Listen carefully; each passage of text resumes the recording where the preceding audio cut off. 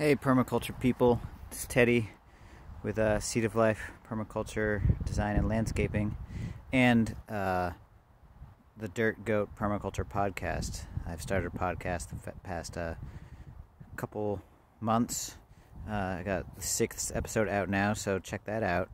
I want to relate podcast topics directly to what I'm doing on the land and vice versa. So this is an example of a permaculture technique or a method.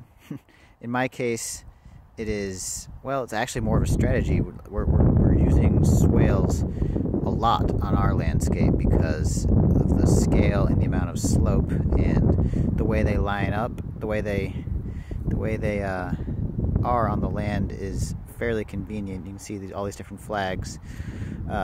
White flags mean from going right to left if you're below them, and orange is left to right. So I have the swales going just slightly off contour in different directions so that the water goes back and forth across the slope from one swale to another. So this one is uphill far away and downhill right here, and that is the intentional overflow.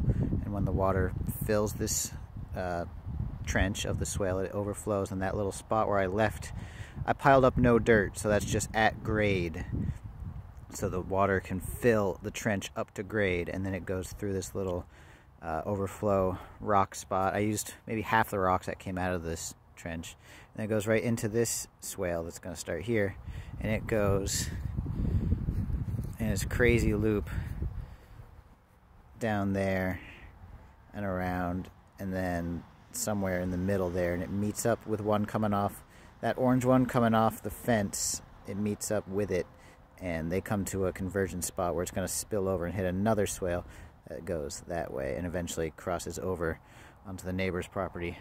Well, let's talk about this swale for now. I made it with the BCS. It's the first time I've done that with the rotary plow, set at like the, I don't know, 2 from the lowest, I think.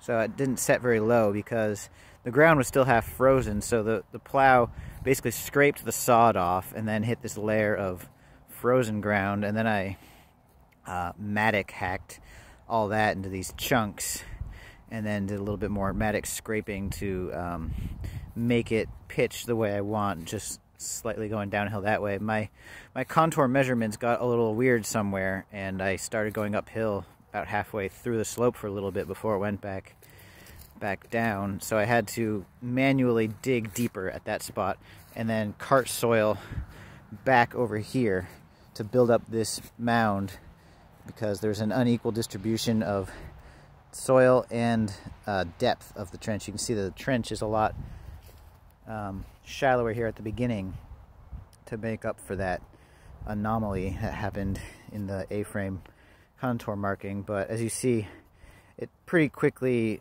gets to normal, consistent depth. And I actually had to modify the contour line, because you can see over here it started to get that's where the marker was, and it's where it started to go uphill.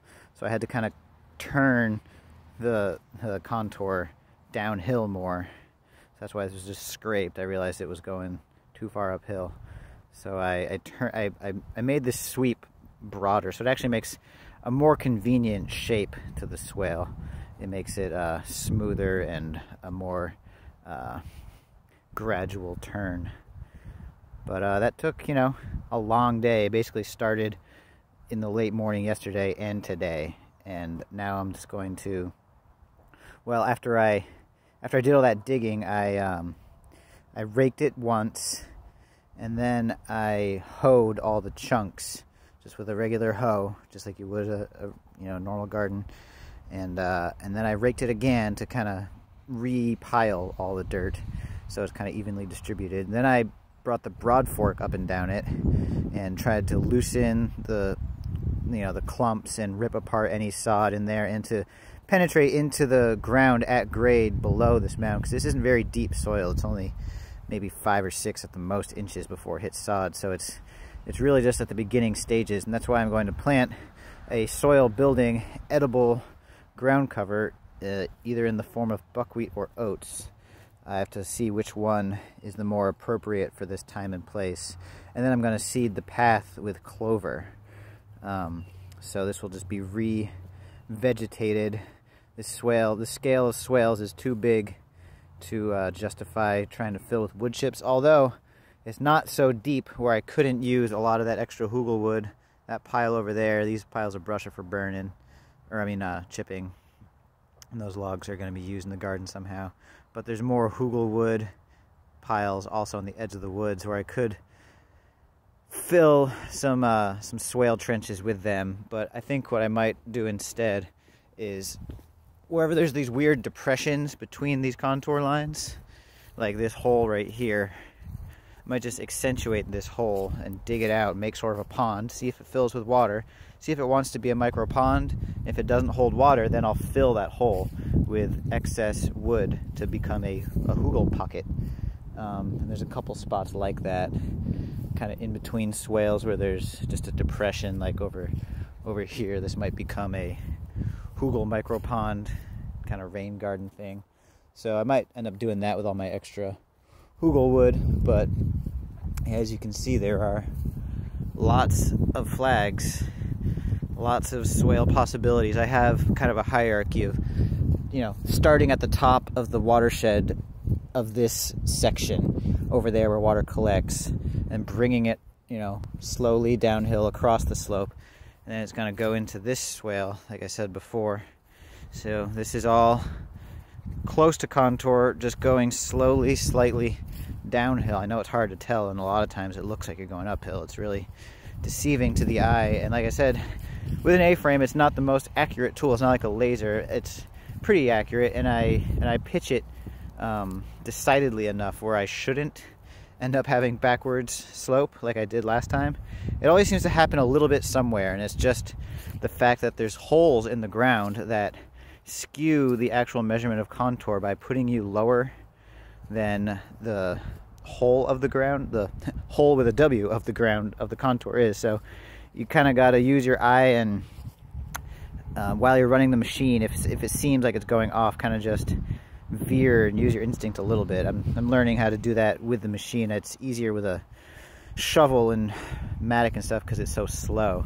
But you can see that swale over by the corner, that's meant to catch all the drainage from these beds because they're off contour. They weren't even tried to be on contour. They're parallel to the shape of the landmass. It's a plateau there, and I wanted to maintain that. So I observed the water flow downhill from towards that big oak tree towards me. Towards us is downhill, so everything on this side grew bigger and better and greener because it had more water. So the water's coming this direction either way, but it's also going to that corner right there. And so that's why this swale is going to pick up whatever drains out of there, because that whole garden is bordered by a hugel path border thing. So it's low and has water holding capacity, and it'll drain right there. So that water will go into this swale with these orange ones, meet up with this white one that came from like I said, the overflow of this swale I made. So it's going all the way around, come in here, meeting up with this swale that's coming from there, and then it's going to overflow and hit this next swale that's running sort of parallel on its own contour line to the one by the fence, and then it goes and piddles off that way. And then basically everything else those are the major spots, because it's like catching water there, and where this dumps, it's caught again, and that happens to bring it back to where this catchment also comes. So this is this confluence right here. This is where all the major water of this watershed, which is distinguished by, over there is a separate watershed. There's sort of a ridge in the what am I trying to say? The bedrock, whatever we're on. What is it?